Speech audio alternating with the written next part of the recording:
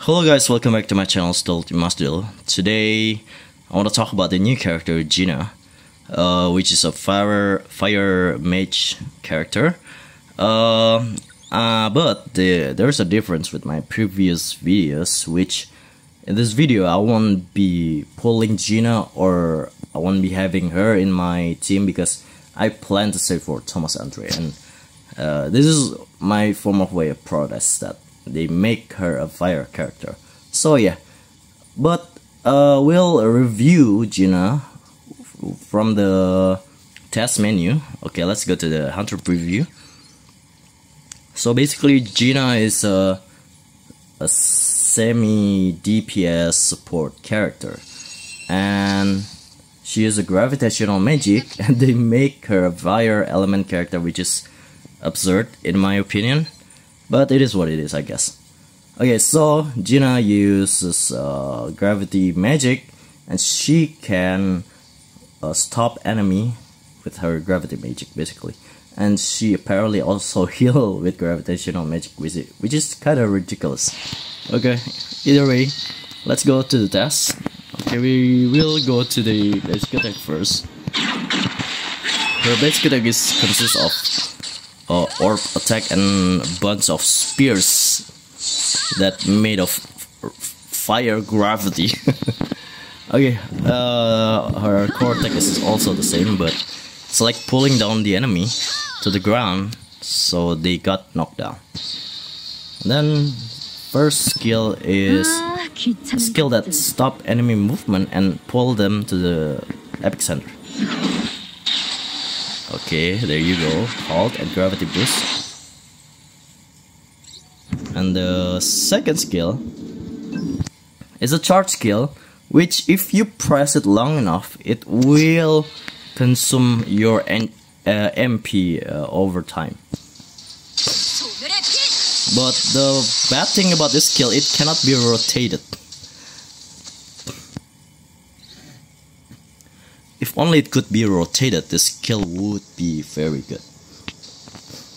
And then her ultimate skill.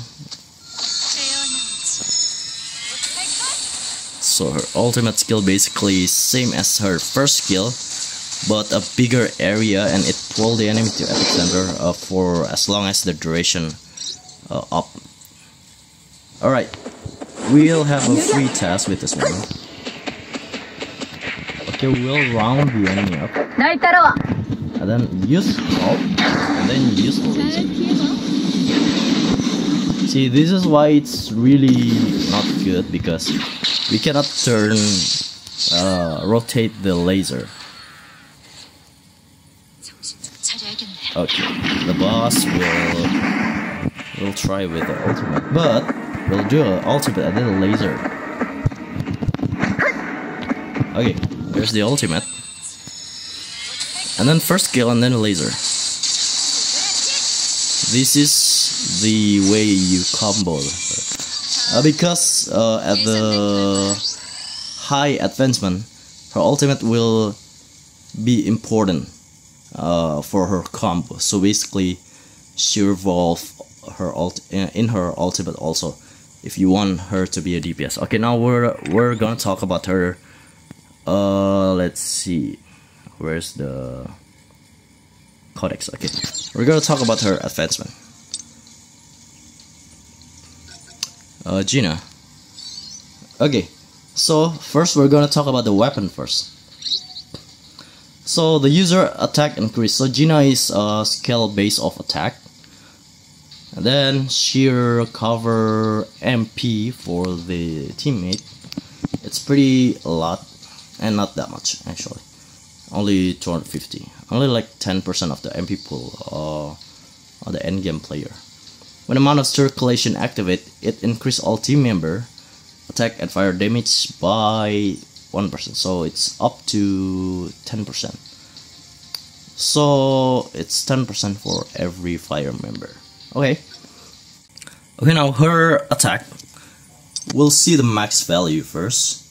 So it's not really bad. 300%. It's pretty normal. Her core also is pretty normal for the damage, right? The second skill also pretty normal, and her laser is really decent. It has a effect of counter current. Okay, so what does counter current? We will see in her passive after this. Her support is probably one of the best in terms of helping Song Jin-woo to do CC and healing her, healing Song Jin-woo. So this is actually pretty decent. Okay, the QT is pretty normal. The ultimate apparently is really big at level 10. So it also give a 3-second halt with 20-second internal cooldown and a DOT of 20% of damage dealt. Okay, now to the passive. The user uses Force Descent. Force Descent is the core, and then Gravitational Mass is a skill 1, and the skill 2 are Path of Extension. It activates Counter Current, right? Counter Current basically will turn into mana circulation if you reach 10 stack. With mana circulation, give attack increase of 15% and fire damage 15%. Okay, then after creating gravitational effect, so in A0 only the ultimate give a gravitational field effect, as you can see here. And then this is A0, right? A0. And then if you use ultimate, basically if you use ultimate, Gina give heal and power gauge to all team members. So this is A0, only gravitational field, or you can gain it from the ultimate. So A0, and then A1, when Mars circulation. So Mars circulation basically when counter current reaches 10 stack, right? And then it activate mana transform, which is effective to the whole member. It will increase, it will give Gina and member a shield, and then increase the damage by 12% and damage taken decrease by 12%. And so this A1 is pretty decent if you want to make her support, not the DPS. And then A2 increase the value of shield. So the shield become 32% because it said by 20%, not to 20%. So it's 12% plus 20%, so 32% shield to old member. And then when the shield is up, the damage increase by 10%, so it's another damage dealt increase by 10%. So A2 is also decent for support Gina. Next, the A3, when the user uses gravitational mass, aka skill 1, right? Because the ultimate is liberation. So skill 1 gravitational mass. So now at A3, the gravitational field, you can use it with skill 1, not only previous A0, which is only ultimate that give gravitational field. And there's another effect which is a gravity boost, right? Okay, so gravity boost increase the target fire damage taken. So at A3, when you use skill 1, which is gravitational field, gravitational mass, it will inflict a debuff on enemy, which they will take an extra 10% of fire damage from Gina and the party, of course, because it's a debuff. It affects everyone. And then at A4, increase team member defense penetration by 4%. Additionally, increase the defense penetration of fire member by 4%. So it increase everyone regardless of element by 4%. And then if the team member is fire, it increase another 4%. So it's 4 for everyone and then 8 for fire member. And then A5. So you want Gina to be a pure DPS, you can A5 herb, but it's pretty expensive to A5 a character. So at A5, when the gravitational field created, so we're back with gravitational field, which is a skill 1 and ultimate. If you reach A5, right, it creates a spy stem gap, right? So if you use skill 1 or ultimate, it increases the skill damage of skill 2, which is the laser one, by 60%, right? If the enemy have a gravity boost, which is a debuff from the skill 1 at A3, it increased further by 60% because it's already guaranteed. If you have A5, this effect is already guaranteed. Basically, your laser damage, this one, will increase the damage by like 120%, like almost double the damage. Not almost, more than double the damage.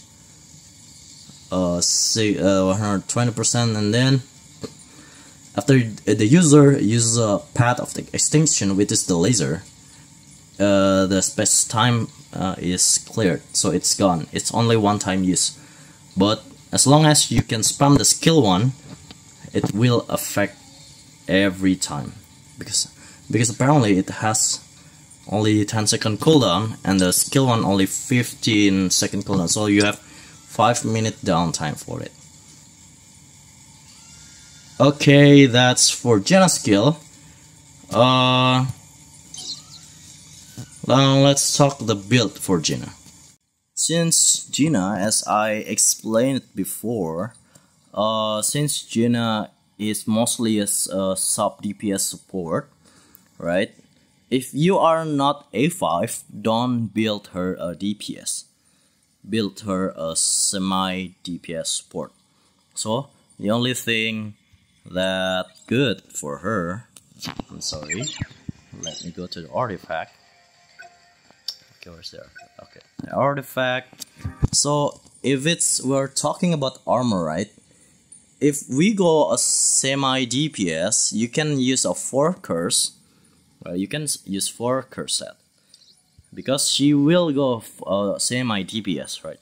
And the armor, it's one of the best option for a semi DPS. So 4 curse, and then for the accessory, you can either go with Peridot necklace, Silk blessing, or Peridot set, which is a necklace that give elemental advantage when you use ultimate QTE or support.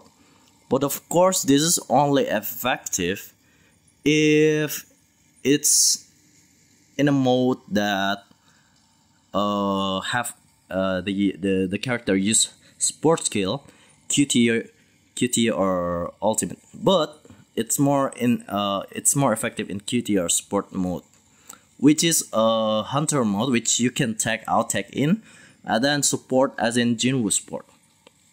Because if it's using ultimate, it has pretty long cooldown. But if you have 4 set of Silk blessing, it can cover for 1 minute, and then the effect will stack up to 3 times. But it's not as effective. If it's on a mode that you cannot tech out, tech in, or the character uses support skill, I think it's better use either blessing, right? Blessing set, because we go sub DPS for Gina, or let's see, the best way is you can also either go full DPS or more raw attack, right? Raw attack for her heal. Or you can also use Aquamarine necklace. This is for support, but also this is only work in a tech mode. If not, if you want to go full support, you go full 8 burning blessing set. Right, burning blessing 8, or 4 curse for full DPS, or 4 curse and then silk, or 4 silk for sub DPS support, right? Or you can use 4 ultimate. Let's see, no, not ultimate. Either use this. Let's see, since Gina also can generate shield, you can use a Palace Guard, right? Guardian armor. You can also use a healing rope, like cleric rope here. and you can also use black lion armor just to increase your attack pool, because Gina is an attack based character. Or you can use also a one hit kill set for the armor. So the armor, she have a plenty option for that, but the accessory is actually pretty limited.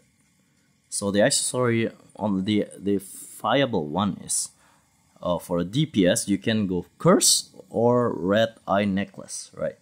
Red eye necklace increase attack. So there's the two options that you can go for Gina. Okay guys, maybe before I end this video, I'm just gonna try to pull her one time, but I'm not gonna try to get her. I know this video is lack of gameplay, but it is what it is, because I'm not desire to get her anyway.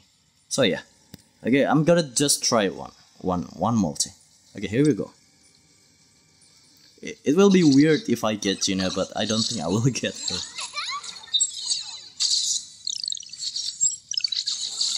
Okay, I don't think I got that. Let's skip this. Okay, that's all the video for Gina, because I'm gonna save up for Thomas Andre, so I'm sorry before. If only Gina is a light character, I'm probably gonna pull for her. So yeah, thank you for watching this video. See you guys next time. And don't forget to support me at Creator Partner Program from Netmarble. You can check the description and stuff. There's a lot of things that I made. And see you guys next time. Bye bye.